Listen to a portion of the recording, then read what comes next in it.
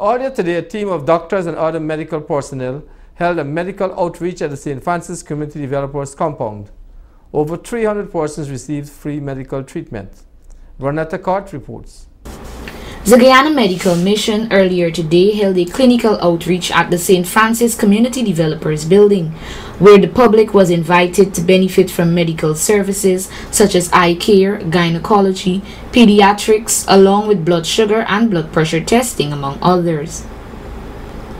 In an interview with this newscast, Ms. Sharon London, public relations personnel of the Guyana Medical Mission, made these remarks. We're here for 1 week. We go to a clinic each day. On most days, we have 2 sites, and each team will consist of about 35 to 40 of us, and each of us go to each different sites on 2 different days, two different clinics on each day.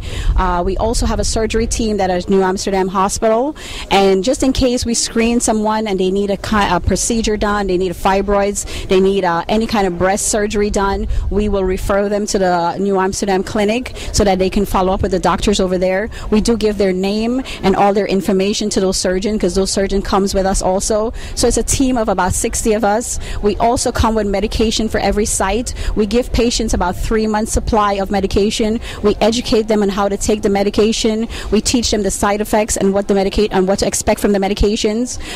Each time we come to each site and each clinic, we are here to educate, to teach, to talk about your diet, your sodium intake. So we're here to not be seeing the same thing over and over. We understand that in Guyana that they need some help. They're doing great with what they have, but we're here to assist, and we thank the country each year for allowing us to even come in and do what we do. Coordinator of the event, Mr. Hilbert Foster, CEO of the Rose Hall Town Youth and Sports Club, in his comment to this newscast, expressed his gratitude to the Guyana Medical Mission for executing the day's activity.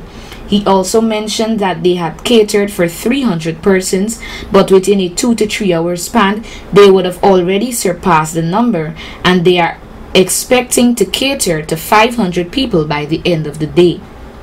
Satisfied patients expressed their gratitude to the team of workers for the services they offered.